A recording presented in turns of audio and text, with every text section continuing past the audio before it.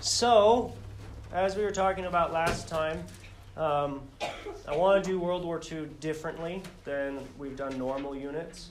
I'm not gonna give you like step by step. This happened, and this happened, and this happened. Rather, I want more of a broader discussion about the ethics of war, the morality of it, what is right, what is wrong, what can be done, what should be done, what shouldn't be done, those kind of things. And part of the reason is, are these questions only particular to World War II? No. Unfortunately, we still have to answer these questions every single day. Maybe someday we won't have to answer these questions, but that's probably pie in the sky thinking. So, this PowerPoint presentation that we're going to be looking at several examples of potential war crimes. I'm going to leave it up to you guys to decide whether or not the actions that we're going to discuss are war crimes. But first, we really need to, define our terms. So let's start with some quick and easy definitions. An atrocity, according to the Oxford Dictionary, is an extremely wicked or cruel act, typically one involving physical violence or injury. That is what we call an atrocity.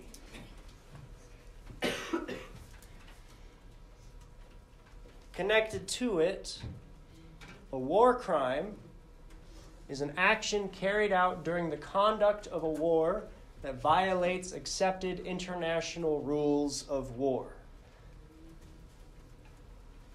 So there have been very many treaties and conventions that have been held between the various countries saying, okay, we're going to kill each other, but we're going to do so in a civilized manner, which is a little bit ironic. But there are certain actions that the international community have come together and they have said, these things are not allowed to be done at all.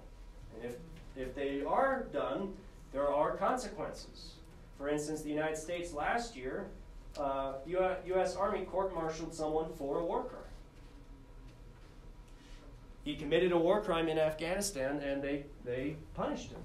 In The Hague, they sent people to prison for things that happened like 20 years ago, like generals from Bosnia and Serbia and Rwanda, various things like that, places like that. So we kind of started this conversation. Jack gave us an example of use of plastic explosives is no longer permitted. What other things can we think of that are no, you're not allowed to do them? Yeah. Aren't you not allowed to loot? You're not allowed to loot. No looting. So if your army takes a city, you're not allowed to just kick in the door to the bank and take everything. Or you're not allowed to find the rich people and steal everything from their houses. Or, if you find a dead body, you're not allowed to take his wallet. That would be considered a war crime. Anyone else? I saw another hand over here. Yeah? Chemical weapons. Phosgene, chlorine, mustard. Most of the countries in the world have decided we're not allowed to use chemical weapons. That includes, by the way, tear gas. So the U.S. Army in Afghanistan, it would be a war crime if they used tear gas against the Taliban. But if you use them against protesters, that's okay. So the use of chemical weapons, yeah. The mistreatment of prisoners of war. Mistreatment of prisoners of war.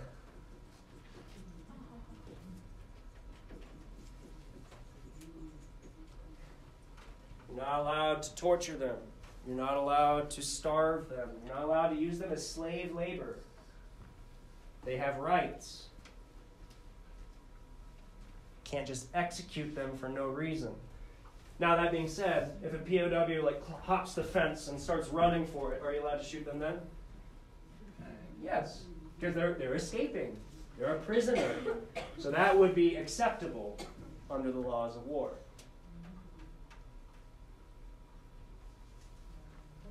Any others?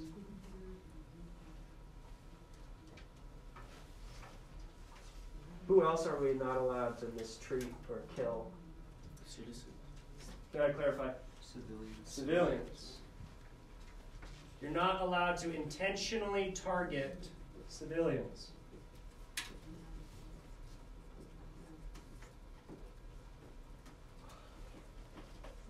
feel like I always spell that word wrong.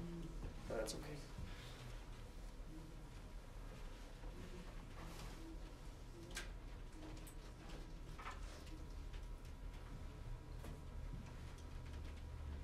Any others? There's a lot around prisoners. For instance, you're not allowed to fake surrender. That's something that is not okay. That was something the Japanese would do, is they would fake surrender, and then the Marines would come up and try to take them, and then they would just kill the Marines. Like that's not okay. White flag means something. You're not allowed to destroy intentionally hospitals, schools, churches, synagogues, mosques, other places of worship. So intentionally destroy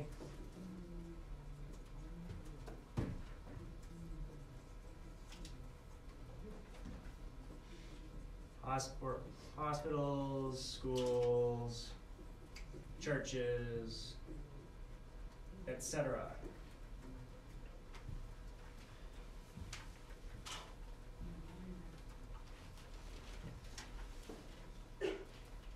On the flip side, are you allowed to put soldiers in those places? No. Oh, really? Because if you put soldiers in a hospital, what does that turn that hospital into?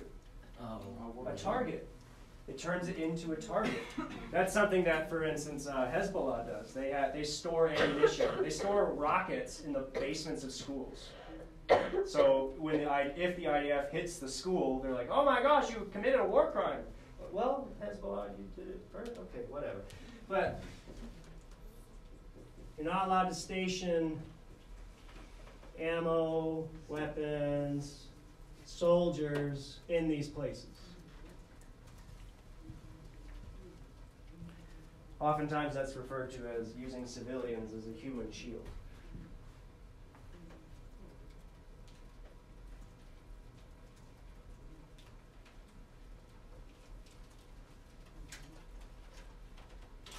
Any others?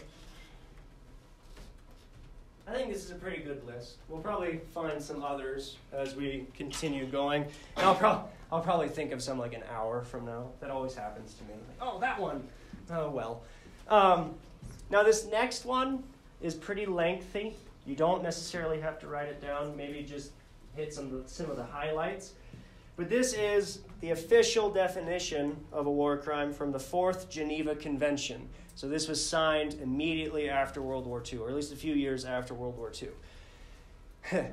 So a war crime, according to this convention, is the willful killing, torture, or inhuman treatment, including willfully causing great suffering or serious injury to body or health, unlawful deportation or transfer, or unlawful confinement of a protected person, compelling a protected person to serve in the forces of a hostile power, or willfully depriving a protected person of the rights of fair and regular trial, taking of hostages, and extensive destruction and appropriation of property, not justified by military necessity and carried out unlawfully and wantonly.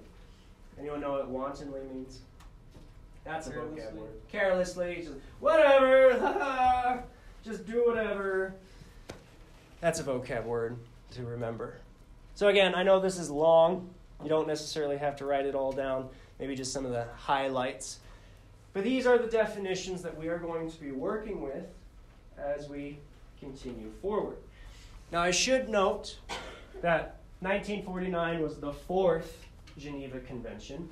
So this is to indicate that there have been these discussions about what is and what is not a war crime well before World War II. So, for instance, there are the Hague Conventions that deal with prisoners of war. There was one in 1899 and 1907. The first Geneva Convention was in 1864, the second in 1906, the third in 1929, also dealing with the prisoners of war. There's the Geneva Naval Conference in 1925. The Geneva Protocol in 1925 banned the poison gas.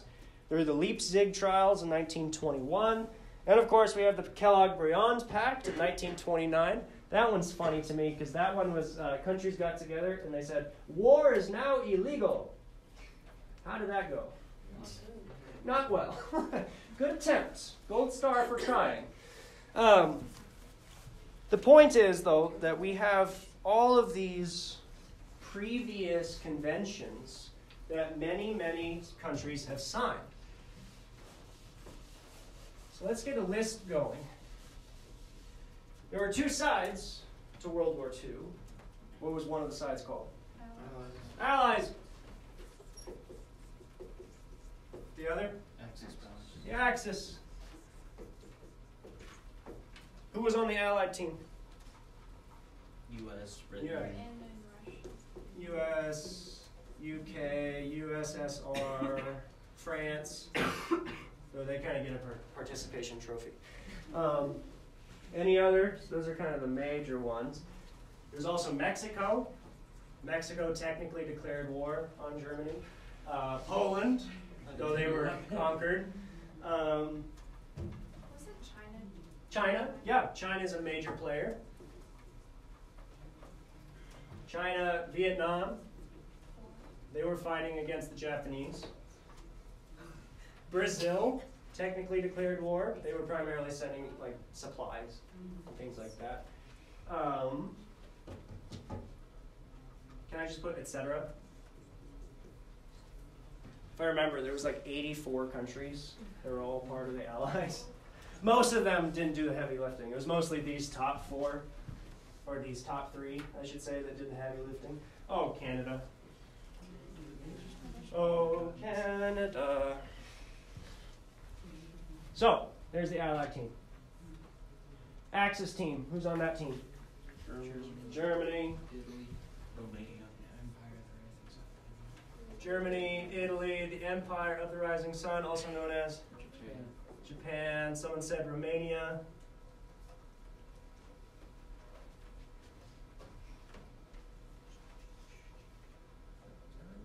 I think, if I remember, Bulgaria also. I'm iffy on that one. Can I just put etc.?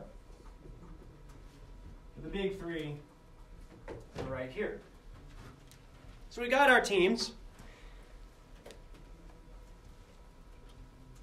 Which of these countries did not sign these human rights treaties, these war crime treaties? Anyone want to take a guess? Which ones did not sign? Yeah. Japan? Japan signed. The U.S. The U.S. signed. The USSR, because it's technically a new country. USSR did not sign.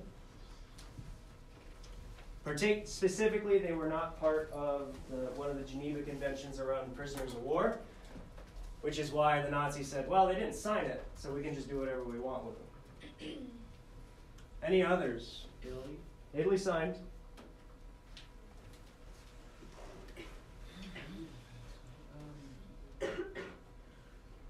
Here, I'll stop you there. All of them signed, except the USSR. And the USSR only didn't sign that one treaty.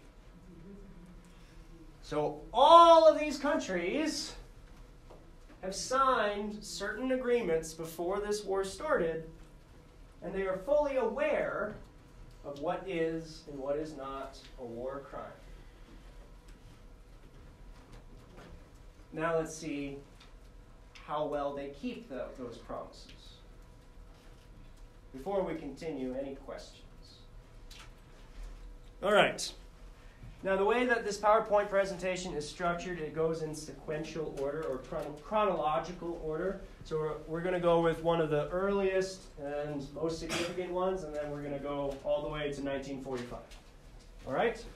Our first one up is known as the Rape of Nanking.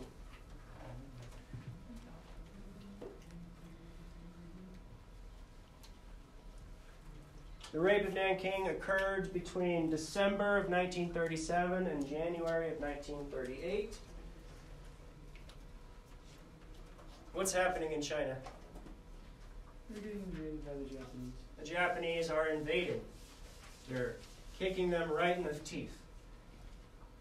And Nanking happens to be the capital of China at the time, though it relocates quite often, doesn't it? But at this moment, Nanking is the capital. And Japan is basically wiping the floor with the Chinese. The Chinese army is losing very, very badly. They are retreating very often. But Nanking, or Nanjing, is a very, very important city for the reasons that we just discussed. So the Chinese army tries to hold the Japanese there. And they try to hold them on top of this hill, basically. However, the Japanese surround them, and then they work their way up to the top of the hill, and they basically wipe out every Chinese soldier that's defending Nanking. So does Nanking have anyone protecting them now? No. There's just Nanking and the Imperial Army. The Imperial Army starts entering Nanking, starts taking the city, and in the process of taking the city, the Imperial Army massacres somewhere between 30,000 and 100,000 Chinese civilians. On top of that, they refuse to take prisoners of Chinese soldiers. That itself is a war crime. You can't just shoot them if they're trying to surrender. They're just running rampant through the city. Also, this is being encouraged by officers. Partly as, hey, you fought really well, army. Here, have this city and just do whatever you want. So there's looting, there's stealing of all kinds. Money is being stolen all over the place. The Japanese soldiers are just killing civilians wantonly. They're all, of course, mistreating prisoners of war. That goes back to Japan's sense of Bushido culture of you should never, ever, ever surrender. And if you do surrender, you're less than human. So naturally, we should mistreat the prisoners of war because they dishonored themselves. There is rampant looting and rape, all of it encouraged by the officers of the army. And that part is particularly important. Officers are there in order to maintain discipline and maintain control. The fact that the officers are encouraging the privates and the corporals and the sergeants to do these things demonstrates, how to say it, like a perverse sense of, how to say it. It demonstrates a problem with the chain of command. In fact, some people have made the argument that these orders went all the way up to the emperor's son, because he was technically in charge of this army when this was going on. You know, the fish rots from the head down. While all of this was going on, at least 20,000 women were forcibly raped against their will, all within a 6-week period.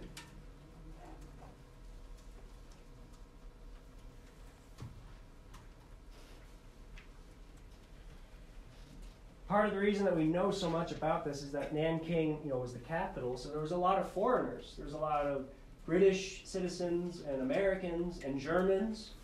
In fact, the German ambassador that was there helped to organize a safety zone for, hey, civilians, get to this area, which is a little ironic because he was a hardcore Nazi. So it's weird to say, like, this hardcore Nazi was a hero in this particular situation.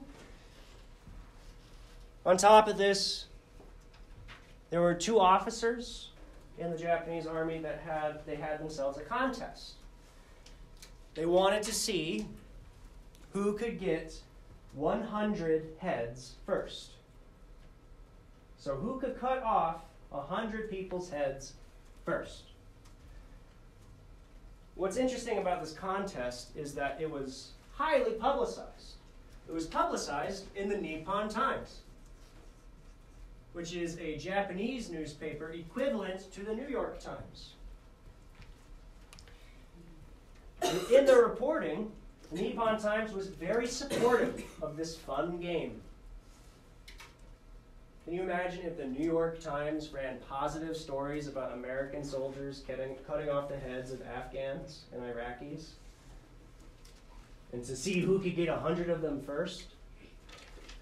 So these two officers, they're having this contest, and they were both at that battle on top of the hill, where they were on different sides of the hill. And I think, if I remember correctly, at the end of the contest, they both hit their quota during that battle. One of them had 104, and another had 102. So it was very close. But you'll remember, the contest was to see who could get to 100 first, not to see who could get more. There's 100 first. And could they tell who got that first? No. So this officers, in a gentlemanly contest, decided to reset, because it would only be fair. So let's try for another 100 heads each. Now I have to emphasize, this was publicized to the Japanese public in the Nippon Times, positively. Those two officers, after the war was over, were hanged for what they did. But it wasn't just the officers doing these kind of things. It was also the privates and the corporals. Back in the day, it was actually kind of cool. You could take a picture of something, and then there were certain companies that could turn that picture into a postcard. And you could send that postcard home. So you could make your own postcards. Which is, I'm sorry, a postcard is a little piece of paper that has a picture on it. It's like a tweet, but it takes longer to get where it goes. Anyway, so you can actually make your own postcards, which I think is a little cool. The Japanese soldiers, while they are doing all of this, are making their own postcards to send home. So you'd have a squad of maybe like 10 guys, and one of them would have a camera, and they would take pictures of each other, bayoneting Chinese soldiers and Chinese civilians, take that as a picture, turn that into a postcard, send it home, wish you were here, XOXO. Their mom would get it in Japan, like, oh my gosh, look, Hiro has sent us a postcard, and he's having such a wonderful time in China.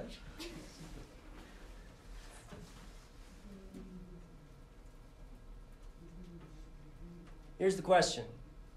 Is this a war crime? Come on. Is it a war? Why? Mistreating civilians. They're mistreating civilians. They're murdering civilians. They're intentionally targeting them. Why else is it a war crime? Mistreating prisoners. They're mistreating prisoners. They're not allowing people to surrender. Why else? They're looting.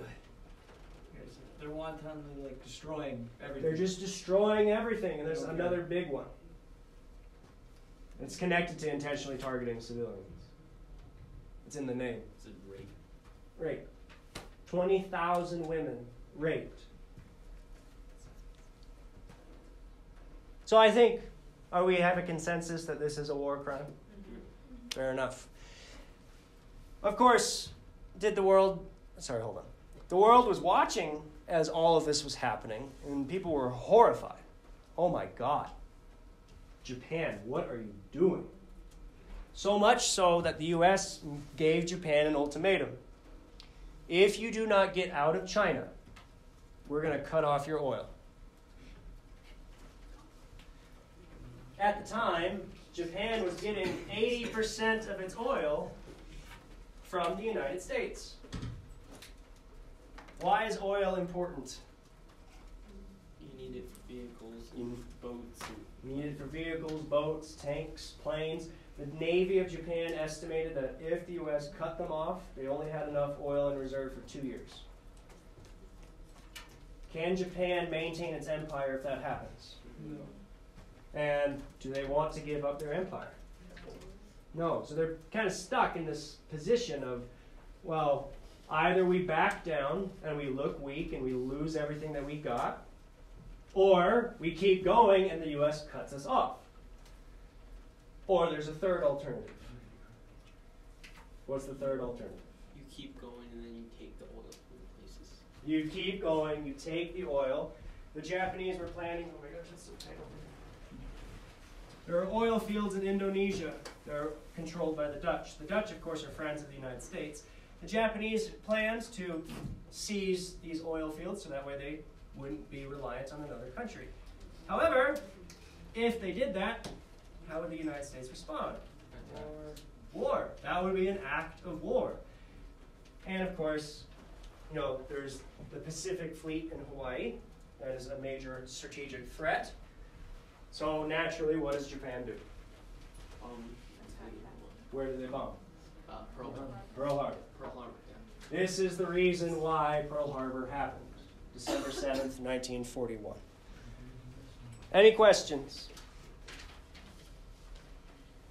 Next up, we have the Katyn Forest Massacre. It's pronounced Katyn, it's not Katyn, or Katyn, Katyn.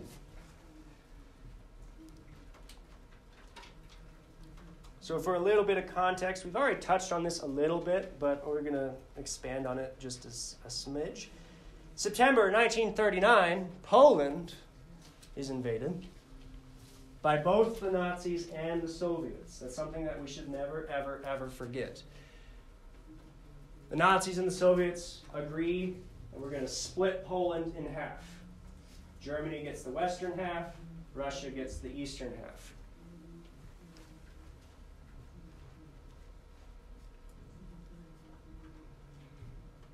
I have a series of pictures that are just fascinating, especially in the context of what happens later. This picture is of a Russian officer and a German officer meeting in the middle after defeating Poland, and they're shaking hands. Hey, good job. We did it. We kicked Poland in the butt. Why is that a little ironic? Because they're going to be fighting. They're going to be fighting. They're going to engage in one of the bloodiest wars ever with each other. Up top with these horses, that is the joint Nazi and Soviet victory parade in Warsaw. They had a parade together.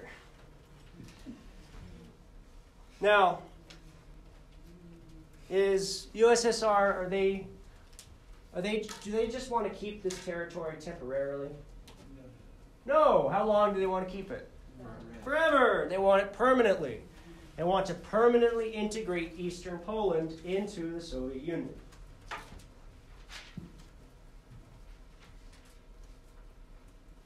And of course, the Russians try to portray this in a positive way. We're here to help you, Poland. We're here to bring you towards the glories of socialism and communism. And Poland says, I don't really want that. Too bad.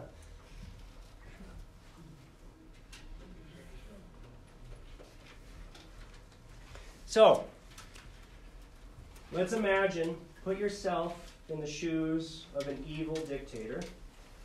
If you wanted to permanently integrate a territory,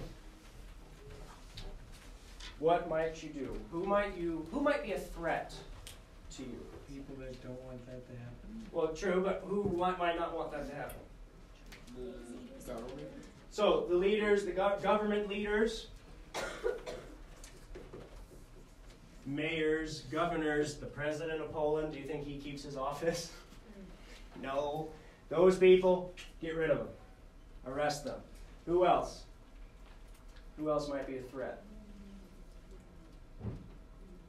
Who might stir up trouble in the population? Polish military? The military, especially. You know, people who are trained to use weapons. Specifically, though, officers are a problem. Because, you know, they're not conscripted, they're their career, they have leadership skills, they know how to use weapons, they know about strategy and tactics. Might be a big problem. Let's add on intellectuals. So university professors that don't toe the line, high school teachers that don't toe the line might be targeted for this. And of course, just anyone that's a dissident.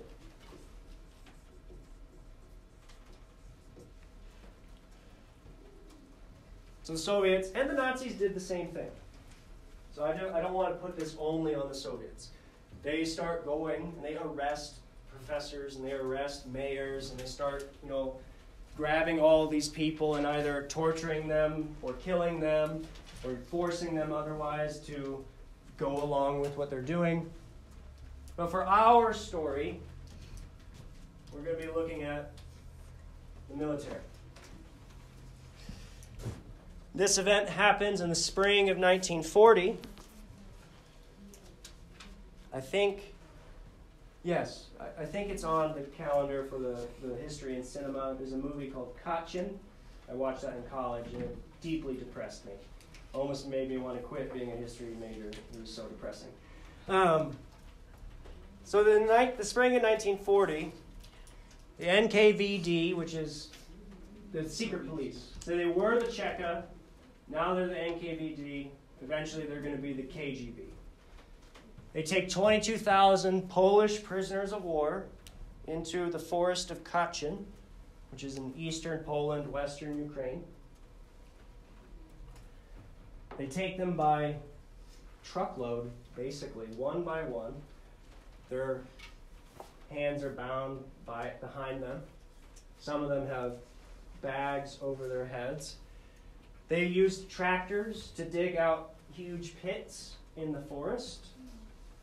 And when they got to their locations, they forced them onto their knees and shot them, each and every one of them, with one round in the head, right in the back, every single one. Then, of course, they threw the bodies into the pits and buried them.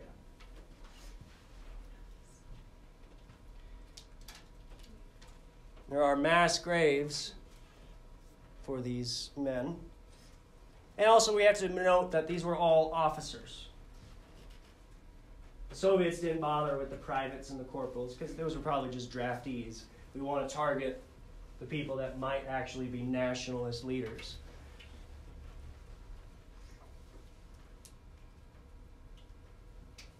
Of course, we have these pictures. Sorry, hold on. Do the Russians want people to know about this? No. That's why they did it far away in the forest, and they never told the families about, hey, your dad was a POW. I don't know what happened to him. Sorry, his letters just won't go through. I don't know why. So they don't want this to be discovered. But we have pictures.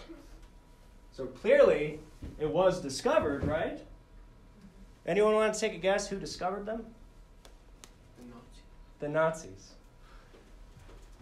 The Germans, when they start Operation Barbarossa and they invade the Soviet Union, they march right through this forest.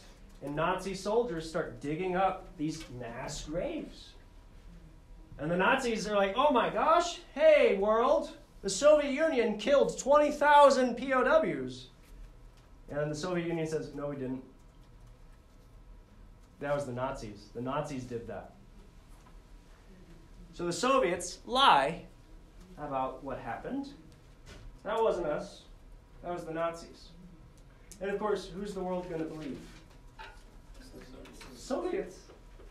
I mean, to be fair, if I told you the Nazis killed 20,000 people in a forest, would that be a surprising thing?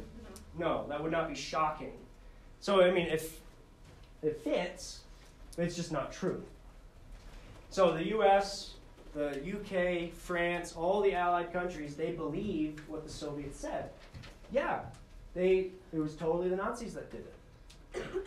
Later on, when the Cold War starts, people start to reevaluate. Like, maybe the Soviets did lie about that.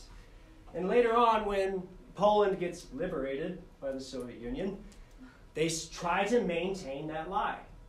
And so they go after the families of those POWs. They find them like, so you remember that your father was killed by the Nazis, right? No, I remember you did that. Are you sure that you remember it that way, comrade?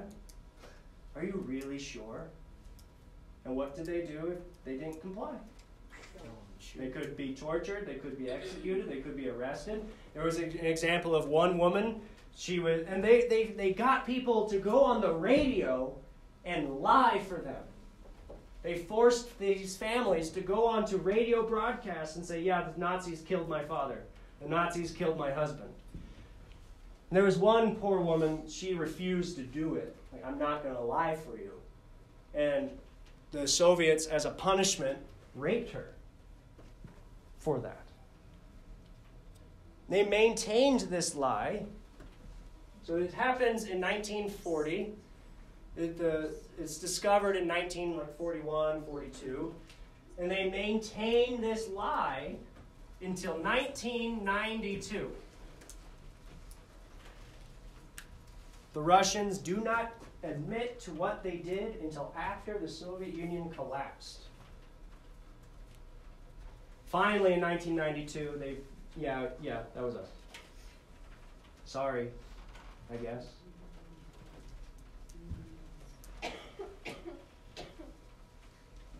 And so the Allies end up believing the Soviets for a while. But of course, by the time the Cold War starts, everyone is questioning it. Question, is this a war crime? Yes. Why? Mistreatment of POWs. Mistreatment of POWs, murder. And then we can add to, this is a little arguable, but we can add to that mistreatment of civilians as well. All right, any questions? Yeah. Did the U.S. ever apologize to Germany after they figured out that it was actually the Soviet Union? Did anyone? Oh, like, hey, sorry, we believed the lie. I don't think so.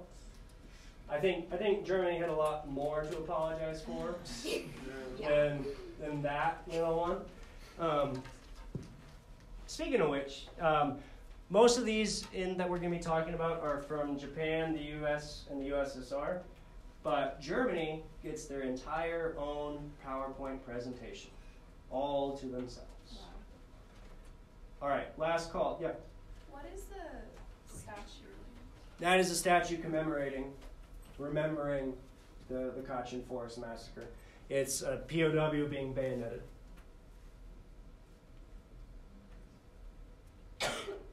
All right, if that's it, I think we are done for the day.